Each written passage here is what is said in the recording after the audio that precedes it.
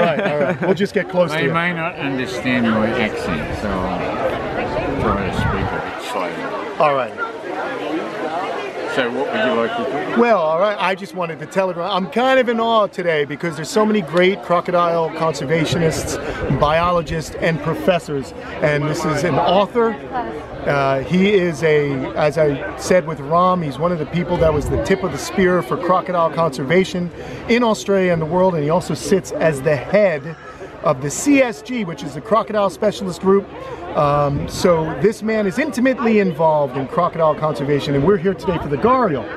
But there's another animal that you know intimately, and that is the saltwater crocodile. And talk to me a little bit about some of the work that you did in Australia for that species.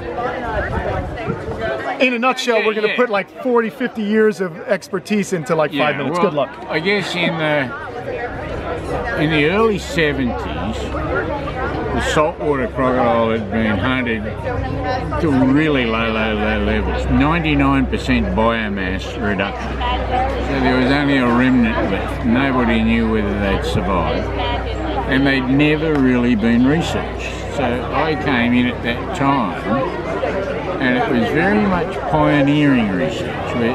Nobody knew anything else. You know, you were there, and everything it's the most exciting form of research, you know, because every day you see something and you ask a question that nobody can answer, you've got to answer it yourself. And so I always say at that time, when you only got two companions, Mr. Risk and Mrs. Uncertainty, and you were there, and you got to take risks, and you're learning at a rapid pace.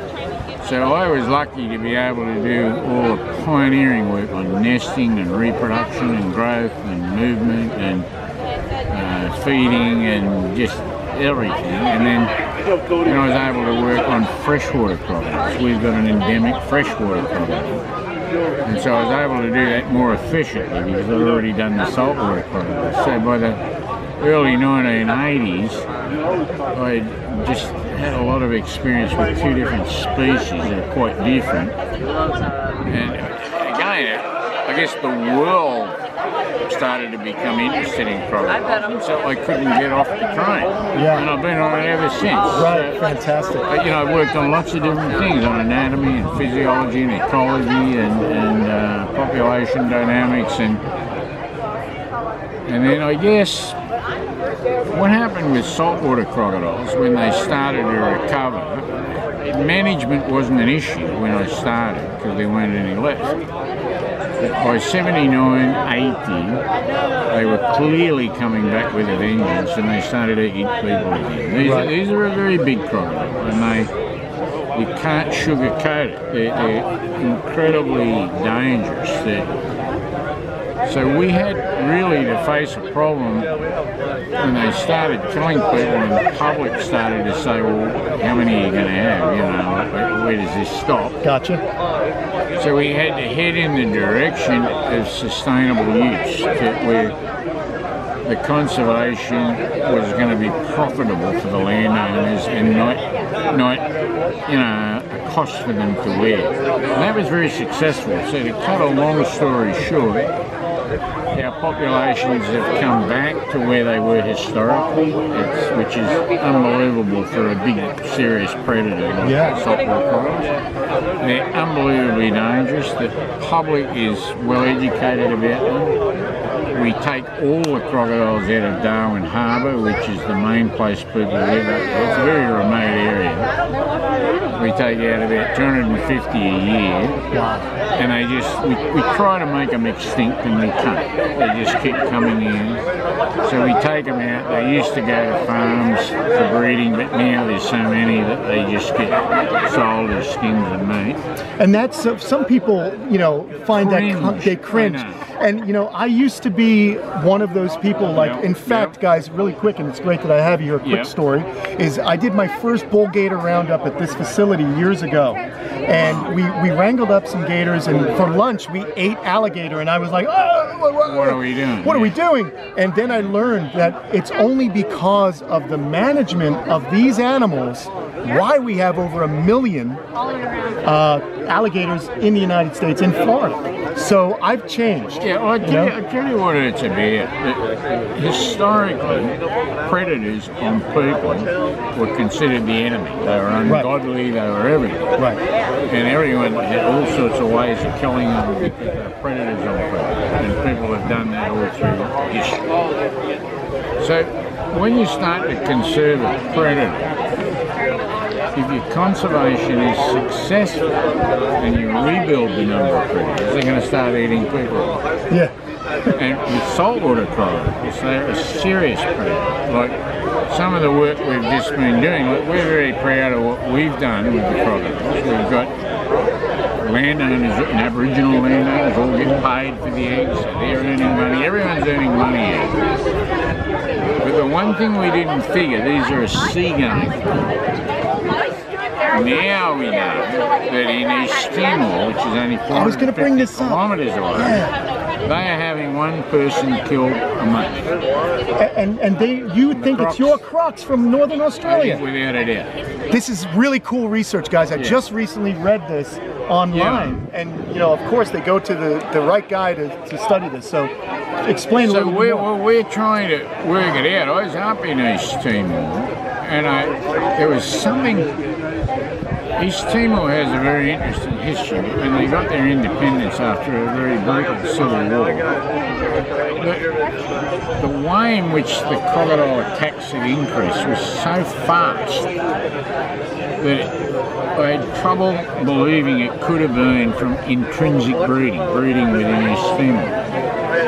And in East Timor, the people revere crocodiles. They're the grandfather of the people. And as the president said to me, see, the problem they've got now is the grandfather is eating the grandkids. Yeah. So a lot of people still don't want a crocodile killed. And if someone gets attacked by a crocodile, the crocodile's the good crocodile. And the people have done something wrong. So a lot of people won't even report it. Because it means their family has done something wrong. Yeah. So we looked at this whole situation, and I looked, and the critical bit of evidence was I went to one of the big oil rigs between East Timor and Australia, and they had 5 records of salties swimming one way or the other at the oil rig in the middle of the ocean. And they're only looking during the day, and they're only seeing, you know, maybe half a kilometre. So if they said 5, how many are really moving? Really moving. It could be hundreds and hundreds. And everything ties together because big crocs, just about everything they eat, stop growing and it goes into maintenance. Now they suddenly have to swim 400 or 500 kilometres without eating. By the time they get to a new area, they're hungry, their fat reserves are down, they don't have a territory, so they're wandering around the coast, and they're turning up in areas where there's not normal crop. So most of the people are getting taken to fishermen, they're subsistence fishermen, but the same thing is happening in West Timor, and the same thing is happening probably in other parts of Indonesia. So right now, there's a whole series of evidence that I guess it's all circumstantial, but if it quacks like a duck, it looks like a duck, there's a good chance it is a duck. Right. So when people are getting killed, you can't hold back on this. You've got to start coming out and letting people know. Yeah. And right now they're organising the samples, and we will be able to tell from the DNA whether this is the case. So, we can try to disprove it, but personally, I don't think there's a chance in hell we will disprove it. We get the samples that will show they're the same genetic makeup. Of Northern Australian The management problem is going to be very complex, but the people themselves recognise the good crocodile from East Timor and the troublemaker crocodiles that just appear there. So maybe there's a mechanism where we can take out the troublemaker crocs that'll be acceptable to the people of East Timor. So management is always a problem. And then in the Solomon Islands, which is over the other side, the guy's just working on that now. And I think he's so far logged down 230 something attacks in the last 20 years, and 30% of those are on kids. And it's the same type of thing. You know, saltwater crocodiles are a really serious predator. Like if you went to the Adelaide River just outside of Darwin and you dived off the Adelaide River and started swimming, the only question would be, are you going to survive for 5 minutes, for 10 minutes? You'd never get to 15 minutes. You'd be killed. It's just like that. So it's no good trying to sugarcoat it. I like crocs, and I have their intrinsic value very high. But in order to conserve them, we've got to promote other values. Right, and it's a tough sell to get everyone to love a non-cuddly animal, apex predator. Well, yeah. Well, you see the thing, even the apex predator stuff I question, because we tested it. By 1971, there were no crocodiles left. Just as many crabs, more crabs, just as many barramundi, probably more barramundi, and not one. There's nothing we can point at that changed when you took the crocs out. Crazy. So even though theoretically everyone's all the apex predator and all this stuff, a lot of it's ecological myths and legends. The reality is that you're either going to have crocs or you're not going to have them. Okay. Now we exploit them for skins, for meat, for tourism. They're one of the biggest things that attract people's attention to the north. Our biggest industry is tourism. So they play a valuable role. In our little community, they generate an industry now, I think it was estimated 106 million a year, which for us is very big. You know, we're a very, very big state, 1.3 million square kilometres, and we've only got 230,000 people. So 30% of those are Aboriginal. Like, you know, real Aboriginals that are still living traditional lifestyles and stuff. So it's a complex. You know, our way of managing things suits ours. You can't manage them that way in East Timor, you can't manage them that way in the Solomons, and so you just need a different... Conservation is about... It's not about process, it's not about we'll do what they do, you know, we'll just transpose something you do from say here to there. That's not going to work. No, different cultures. You've got to rebuild the program because the least important variable is biology. The most important variable is Gotcha. And if you fundamentally don't like people, don't get into conservation. Get into that's really something great. else because it's about people. That's interesting, and that's one of the things that I've come to know as I've gotten older. When you're a young guy, you're very idealistic, and I always say, you know, you'll hear people say, "Oh, I love animals more than people." But look what we're doing. We're communicating to you out there, and you have to have a desire to meet and talk to people. You have to do it if you want to save animals. You've got to be, you know.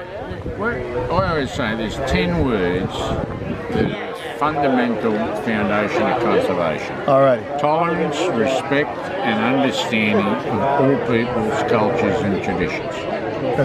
If you don't go into that, you don't have that. You sort of think people are lesser people because they're out with a spearing something or whatever. Then don't get into conservation. Gotcha. Because you can't change the people. You can't go in. There's good science behind it. And it's science of time scale. Conservation usually operates on a time scale of say 10 years. You need to conserve something now. Not tomorrow, now.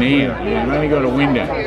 It's no good coming in saying, well, first thing we've got to do is change the whole culture of the people before we can conserve. Because that might take 100 years. So exactly. That's a fundamental science no-no to have problems at different levels of resolution in time scale. So what you got to do is be able to go into a place, assess what you might not like what some of the people do, but you got to make something work. And that's what we've got to focus on. Yeah. Well, listen, it's been an interesting conversation, and I really appreciate you taking the time to talk with us. There's so much to digest, and thank you so much for all you do, man, and sitting down with me. It's a pleasure to meet you. All right.